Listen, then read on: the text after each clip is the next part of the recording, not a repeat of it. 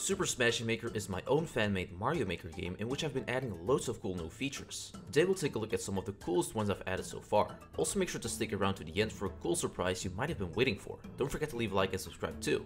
Let's go! A Maker game would not be complete without the editor, so I decided to add in a small prototype where you can already switch between gameplay and editor. I also added the Mario cursor and drag and drop abilities on the course bars.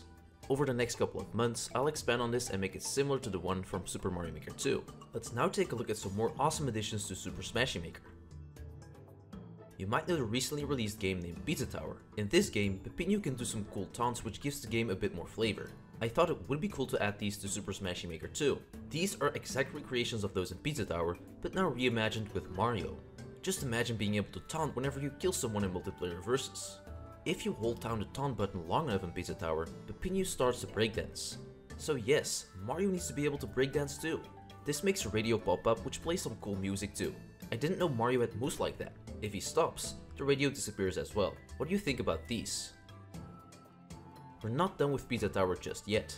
Another thing I really liked about the game are these TVs in the top right corner which react to what you're doing in game. I decided to add them too. When nothing is really happening, this gets shown on screen. Mario will just look at you and sometimes look a bit scared.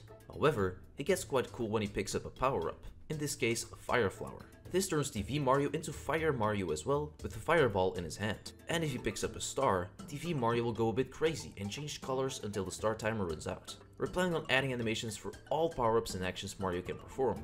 I just know you will all love this. A cool platform from Super Mario Maker 2 is the snake block. I decided to add it to the game too and gave it a full editor functionality.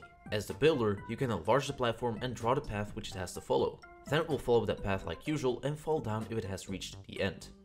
In Mario Maker 2 we have the green and blue snake blocks, so these were the versions I added to Super Smashy Maker first. But I've always felt like there should be more versions, wouldn't you agree? Maybe one that's a tad bit faster than the blue version, like this red one for example. These variants have a mad face, making sure the player knows they're up to no good. Here's how fast it could be. Hold on, let's maybe not break it. There we go, that's better. This could be great for difficult Kaiser levels, don't you think? Aside from that, I had another snake block variation idea as well. We now have a very fast snake block, why not make a very slow one too?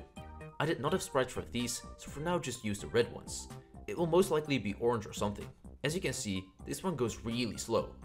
Perfect for all the little Timmies among us. Even more variations might be added later, so stay tuned. I've added several power-ups to the game already, but one power-up that's awesome and I haven't added yet is the Mega Mushroom. As you know, this power-up makes Mario grow significantly. Here's how it looks in Super Smashy Maker. Looks cool, right? As you can see, I decided to add a very unique growing animation when the Mega Mushroom gets eaten by Mario. He becomes about 3 times wider and 4 times taller. Here's a funny glitch I had with the animation too, where it kept resetting. After about 10 seconds, Mario shrinks back to his original size using the same animation, but reversed. Of course, Mario can grow even bigger as we have seen in the game Bowser's Fury, where he can become Giga Mario. Bowser's Fury actually has an unused power-up called the Giga Mushroom which makes you grow as big as this, which is a lot taller than Mega Mario. I just had to add this gameplay mechanic to Super Smashy Maker and we even made a cool custom Giga Mushroom sprite. If Mario becomes Giga, only his feet can be seen on screen. This gives the player a unique gaming experience, as I can assure you no one has done this before. What do you think about this? In Mario Maker 2 we have normal thwomps and sideways thwomps. Although these are very cool, I think I speak for us all when I say I want a cooler version added to the game. That's why I had the genius idea to add a diagonal thwomp. If Mario gets in range, the thwomp will move to that position quite quickly, which makes it a very dangerous enemy. Here are some more gameplay examples. As a matter of fact, we should probably call it the all-directional thwomp, as he can move in all directions. What other thwomp variations would you like to see? Let me know. My co-programmer Tomatek has been working on a beta release for a while and we're happy to announce that on this special day, you can start playing it right now. The link can be found in the description. Have fun playing. Make sure to leave a like and subscribe if you enjoyed, and thanks for watching.